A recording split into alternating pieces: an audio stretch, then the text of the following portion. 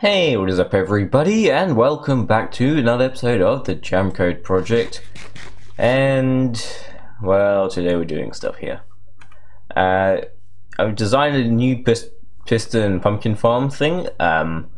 So the way it used to work is, like in my old LP world, there was a daylight sensor behind this, and when the pumpkin grew in front of the piston, light would get blocked, it's extended. The new design I just came up with here is there's an observer here. When a pumpkin grows, it should detect that this stem has moved. I don't know if it does, but it should. And if it does, then it will give a quick pulse to this block, which will power two pistons, which is alright. Don't think it would slow the rates down that much. And yeah, then it would push the pumpkin away. It would give another pulse, and that's it. It would be done. So I'm just testing it here, so let's just say there's water there, because there would be water there, there would be a water stream going down, and guess I'll see if it actually works. It works. Alright, I got an area cleared out here, it's quite nice and big. Should be enough for quite a few rows, I think, of this. So let's just start over here, I guess. That's facing the wrong way, isn't it? It's gonna start by placing a bunch of observers in this direction, if I can even place them.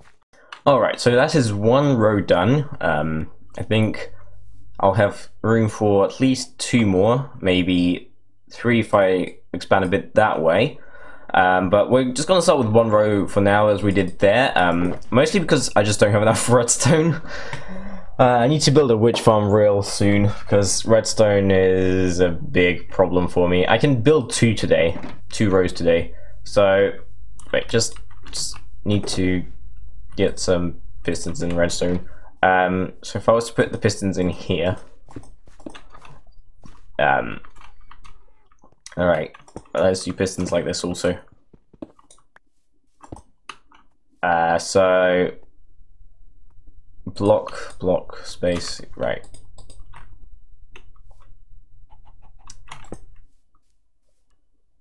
Yes, okay, it's gonna be something like that, except facing the other way. Yes, that's the space we need.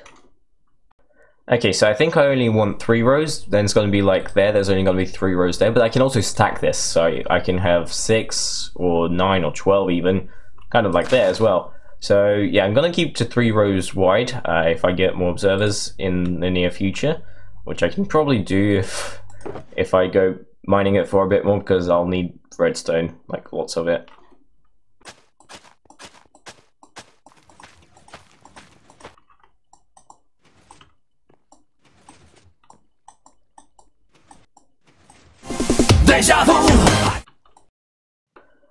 Alright, so we got this whole side built now, and well, I still need some pumpkin seeds to put there. I ran out, but yeah, it's already working. Even got a few while we were planting them, but yeah, that's pretty cool. Oh yeah, should be careful. So yeah, I'm just gonna finish planting these, and hopefully. Oh yes, we have enough. Good. Alright, so these are all grown now, and yeah, we already have quite a few going there, and I'll continue working on this whenever I kind of want to. It's like with that, whenever I can be bothered, I'll work on it a bit more, just expand on it, maybe put a few more layers on it if I have enough redstone, because this does take a lot of redstone. Like this one side, that takes 2 stacks of redstone per stack of those. That takes a stack of redstone per stack, and then there's redstone everywhere there. So yeah, I kind of don't have very much redstone left, but look at that, we already have a bunch of pumpkins going. That's all good. And yeah, I think what I'll do is I'll just like put a cover over top here and maybe put some lighting somewhere. Oh no, pumpkins are getting stuck now.